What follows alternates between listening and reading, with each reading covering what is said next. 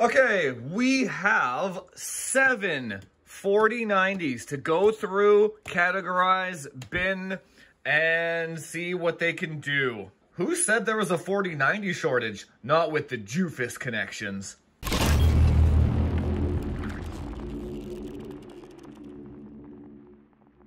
Okay, so today's video is going to be more of a scientific one. All we really want to know is how much variance is there between 4090s, maybe depending on their models or depending on that 4nm node from TSMC. The last time we did this was with the 3090 when it first came out, and on that 10nm Samsung node, whatever they want to call it, 10nm, 8nm, whatever, there was a massive variance in clock speed between cards. You could buy 2 different 3090s. One of them would clock to 2000. The other one could go all the way up to 2200. So that was a 10% silicon quality gap between those cards. So back then, actually buying a few 3090s and picking out the best one and selling off the crappier ones actually had some merit to it. 2 guys are paying the same price. One guy gets a 10% more powerful card for free, essentially. Now you may ask, why do I have so many 4090s? I'm helping a couple of supporters in the Discord get their hands on them because of the shortages. I also have a few builds to do before Warzone 2 comes out, so I figured I would collect them all at once, categorize them, and then at the same time, we get to see if there actually is any difference between the model or the silicon quality. So we're going to test all 4 models. We're going to test the power efficiency, the maximum clock speed, the audio, the noise of the cooler, and how much power draw they pull while in 4K. Maybe there's a difference between the models, who knows. I will leave affiliate links down below for all of these models in the video today, but all of the models are kind of the law of the cheapest model versions. These are all MSRP models, plus or minus $50. We always buy the cheapest ones here to see if there is a difference. Now, assuming there is stock, I mean, if there are shortages, you gotta just grab whatever the hell you can grab. Beggars can't be choosers. But, I mean, assuming there is stock, let's see which one of these models probably is the best. Okay, so first up, we have 4090 Trio number 1. We have the fan speeds normalized at 1200 RPM here, which ends up being 58% on the slider there. And then for the audio, 54, well, when I talk, but 54 dB. Yeah, 54 dB on this one with an efficiency of 540 on the silicon quality while we're mining here. So now to find the maximum bin of this card, we're gonna go up by 15 at a time. Click on the Tomb Raider window here. We're doing it in 4K windowed mode. And we look at the clock frequency and the power draw. So we're at 328. All right, so it looks like it's not crashing. Let's move it up another 15. 30, check, click. Now we're at 3015, still good. And we're gonna repeat this process until we find the max of this card. Damn, son, we might have a god bin right on the first go. We're almost at 3.1 gigahertz. Still has not crashed. That's crazy, look at that. Oh yeah, what's the power draw here? 330 watts, same wattage, pretty much, yeah, same wattage. Cool. Yeah, 328, 330 watts. There we go, it just crashed, 3120. So, a 20 plus 235. So we'll say this one went to 3090 megahertz safely and effectively. Okay, so the results for the first one, 540 efficiency, 54 dB, and 3090 megahertz. So now let's go do one of each model. Let's go do the Gigabyte one, let's do a ZOTAC, and then let's do the Tough.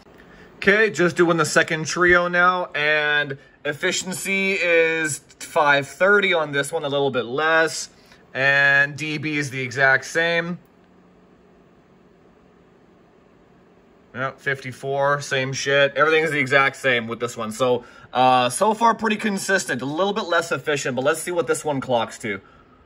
Yeah, see, you can tell on this one, we're at 3015, 1.1 volt, and this one is actually pulling 30 watts more than the other one, almost 40 watts. So this one is a bit leakier.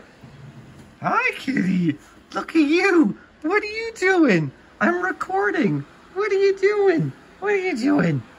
Yeah, but let's see how far it goes up. Wow. 3135. She's pulling 370 watts now, but it's still not crashing. Holy shit. That is crazy. These things are insane. Yeah, just crashed on me. It was 3145 on this one at 380 watts. So 3145 megahertz at 308. So yeah, 50 watts more on the draw there in 4K. So, you know, I don't know, in this scenario, I'd probably take this one. That's 50 watts, right? But let's go check out the other ones. So ZOTAC number 1 is 55 dB at 1200 RPM. And the efficiency is 530 on this one. So same as trio number 2. We're at 3090. Let's move this up. It just crashed on me actually at 260. So let's see if 245 will do it. 3120, 3105. Oh yeah, it just crashed. So this one is 3090. So far, ZOTAC number 1 is the worst. It clocks the same as the first one, but it has the leaky power draw of the second one. So that's not brand specific though, I'm pretty sure. Let's go try ZOTAC number 2 to find out. So in the actual game, this one's pulling 380, which is the same as the other ZOTAC, but it seems to be a tad better.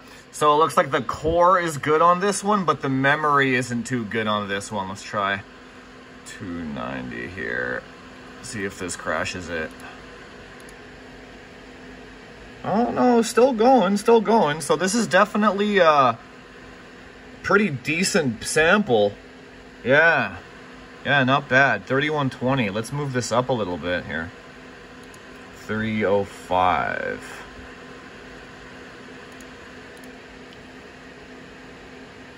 Oh yeah, dude, 3135. Oh, it just crashed. Oh, it just crashed. Yeah. So 3120, 3105, 3120 was the go-to here. Dude, what is this RGB?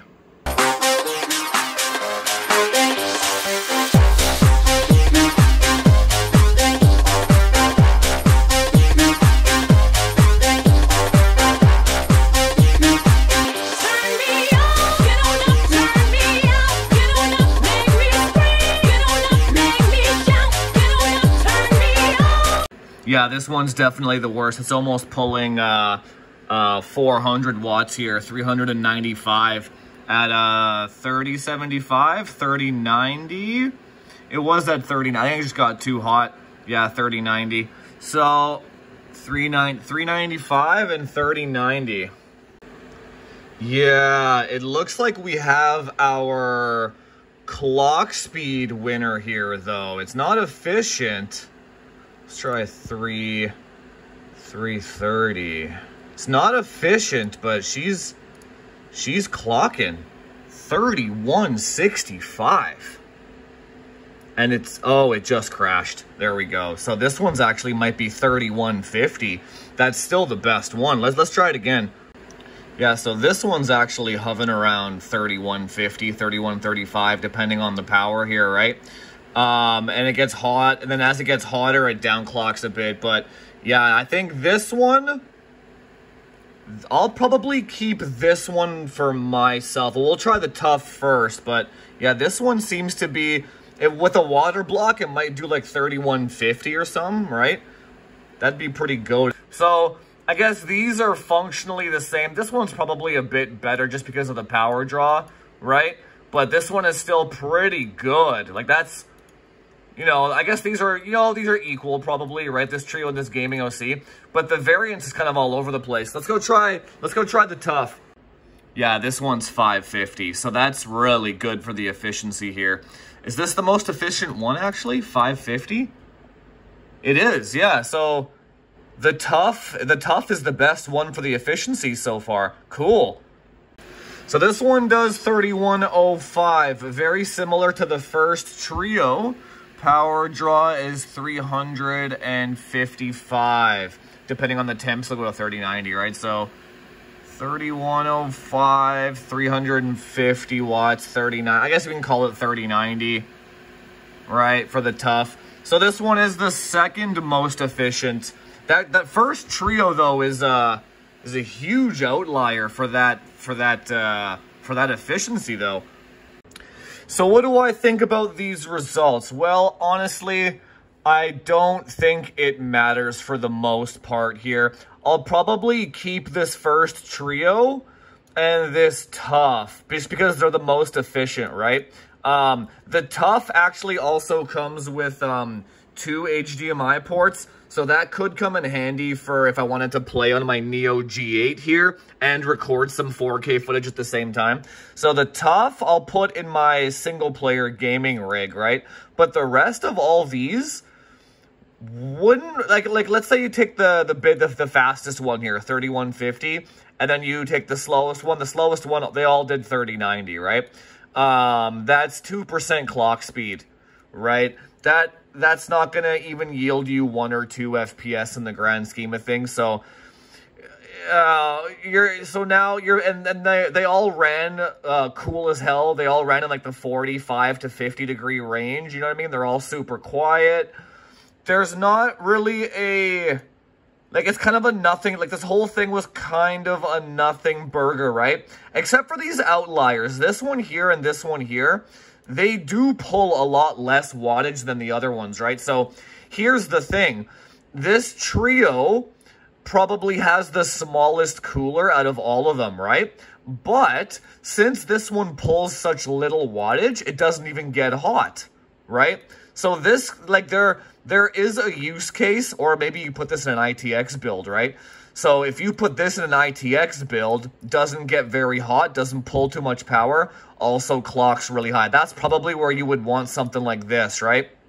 So you can see that they were actually binning these for minimum clock speed, not so much power draw, right? It was the same thing with the 3090 Ti as well. So in terms of like silicon leakage, you can have almost 60 watt variance depending on the card, right? But in terms of clock speed, they're all pretty much the same, right?